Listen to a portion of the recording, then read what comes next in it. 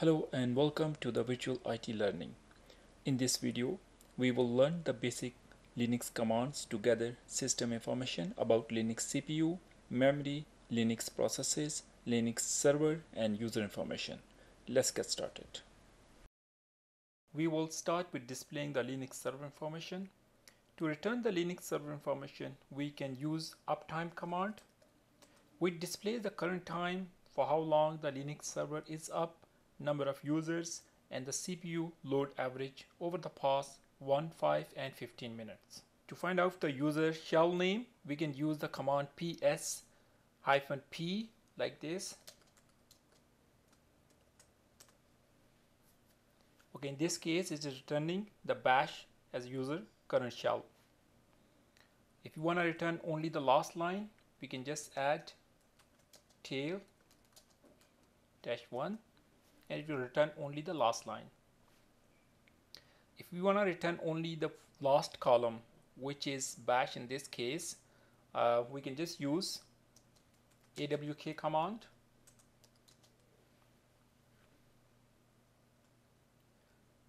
With column position. In this case, it is returning only the last column, which is bash in this case. When we use awk command, we just need to pass on the column position or the column number. To display all the system information, kernel version, and the system architecture, we use uname-a command.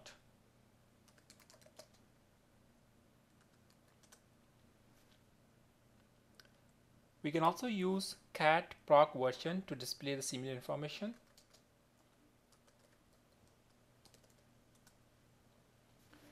The proc file system is a virtual file system of the Linux system, which contains information about system resources or runtime system information, for example, system memory, CPU information, and hardware configuration, etc. To find out the information about Linux CPU, we can use the cat proc and CPU info.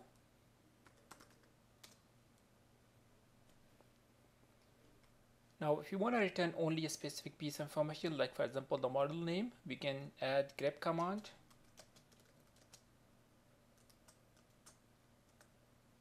So it will return only the model name. We can also use ls-cpu command, which can be used to get the CPU architecture information. It will return pretty much the same information. Next is to display the memory information.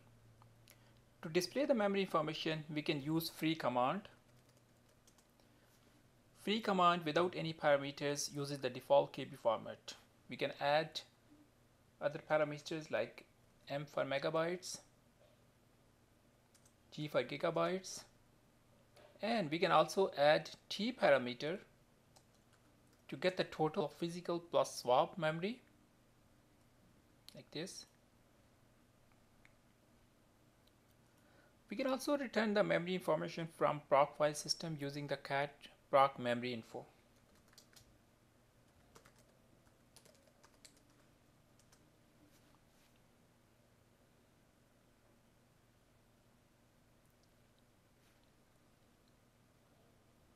Now same way, if you want to return only a specific piece of information, we can add the grep command. For example, if you want to return only the memory total, we can add I to ignore the case. It will return only the memory total. Same way, if you want to get only the swap total, we can just add swap total. Now we will see how to return the virtual memory statistics.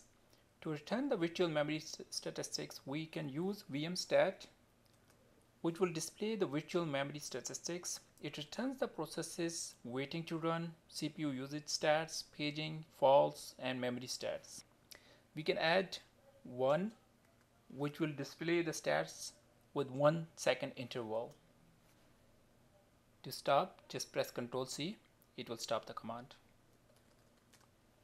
Now we will see how to display the user information. To display the user information and see all user limits and current settings, we use ulimit-a command. So now we can see the current user has a limit of open files of 124, and same way the current user has maximum number of processes which can be of this number. If you want to see only the file limits, we can just add F, which is unlimited in this case. To display the list of users currently logged in, you can use the W command. You can also use the WHO or WHO command, which shows the list of currently logged in users. And if you want to see the number of users currently logged on, we can just add pipe symbol WC and L. It will show us how many users are currently logged in. We can also use whoami command to return the current user name.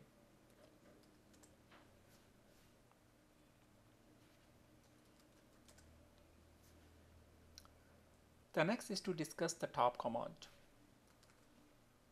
The top command provides a dynamic real-time view of the running system. It displays system summary information as well as a list of currently running processes and the percentage of CPU and memory usage. In the output of the top command, the first few horizontal lines are showing summary about different system parameters like uptime and load averages. The uptime here is similar to the uptime command. The fields display include the time your system is been up, the number of users logged in, load average of 5, 10, and 15 minutes respectively. The second line shows summary of tasks or processes in different states and total number of the processes, like the processes running, sleeping, stopped. Next is the CPU state, showing the average of CPU time in different modes like user, system, NICE, idle, IO wait time, CPU time serving hardware interrupts, and CPU time serving software interrupts, etc. Next two lines show memory usage. The output is similar to free command. The first line shows the physical memory and the second line shows the virtual or swap memory. The physical memory is displayed as total available memory, used memory, free memory, and memory used for buffers. And same way, swap shows all the same details. Let's discuss about fields or columns in this output. The processes are shown in columns. Different columns represent different properties like the PID column, which uniquely identifies a process. The user column shows the owner of the processes. The PR column shows the scheduling property of the process.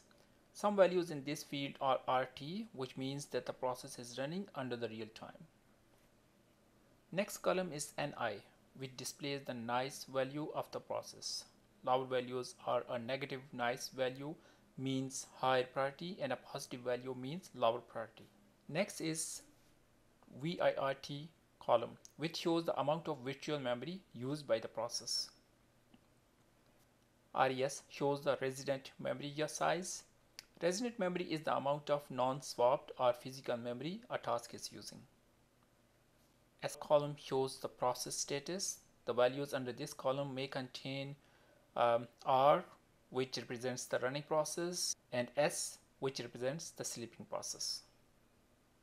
The CPU column shows the percentage of CPU time the task has used since last update. Memory column shows the percentage of available physical memory used by the process.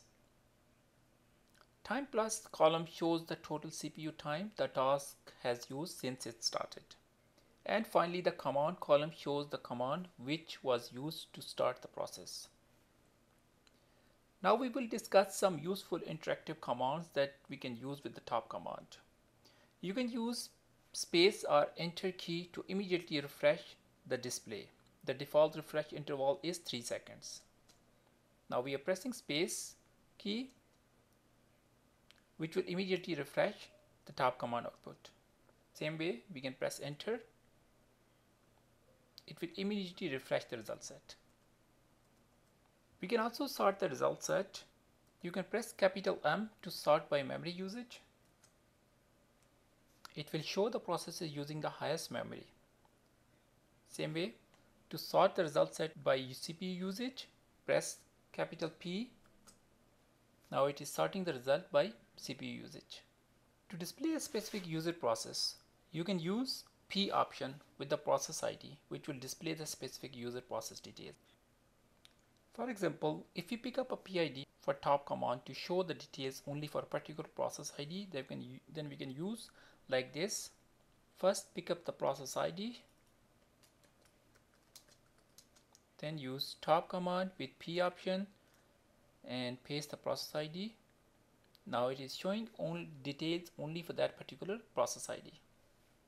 If you want to show the absolute path of the processes, you can press C, which will display the absolute path of the running processes. You can also change the screen refresh interval in top by pressing the screen refresh interval. By default, screen refresh interval is 3 seconds. You can use D option in running top command and change it as desired. Or you can also use this option at command prompt when using the top command. Like when top command is running, you can just press D. It will ask you the interval. You can provide 1. Now it will refresh with 1 second interval. Same way you can provide 2. So this is now 2 seconds interval. We can also add the interval option on command prompt. Now it is refreshing the result set with 1 second interval.